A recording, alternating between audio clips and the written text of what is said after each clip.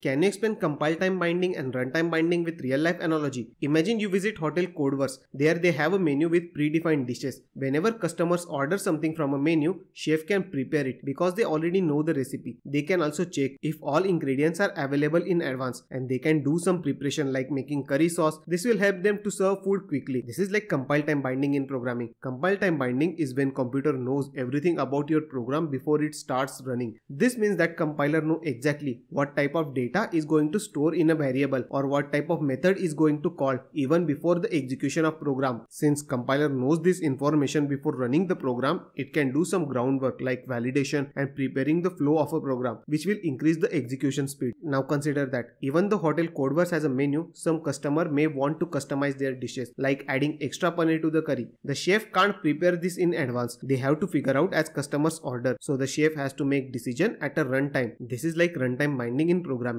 Runtime binding is when computer determines the thing about the program as it runs. This means that program determines the type of variable or method at the runtime, meaning compiler may not know exactly what type of data is going to be stored in a variable or what type of method is going to be called until program is actually running. So runtime binding is like a chef adapting the dishes based on customer request. It makes program more flexible. Compile time binding is like a chef who follows the strict recipe. Follow my channel for more such videos.